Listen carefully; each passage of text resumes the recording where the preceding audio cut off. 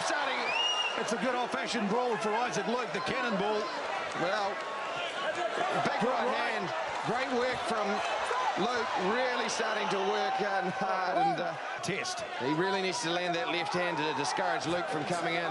As you can see, Luke's just riding the jab and coming back with the right hand to the head and body.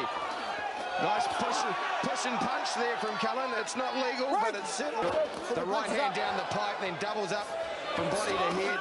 Oh, nice little right hook there from Christian Cullen. The first punches he's really landed in anger, and Isaac Luke. Cullen feels what it's like to land a shot. He's eaten a few. You need to exchange those punches too to tell the other guy to back off, bro.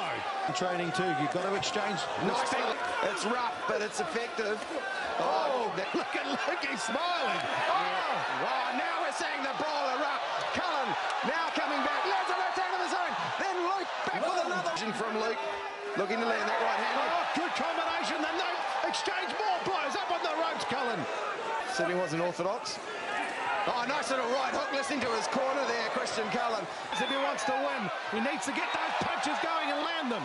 The Southpaw. The southpaw landing that right hook that we heard about from the corner. Good catch by the good hook too by Cullen. Wow, what a great look power. at these two guys. Here we go. You wouldn't see better in South Auckland.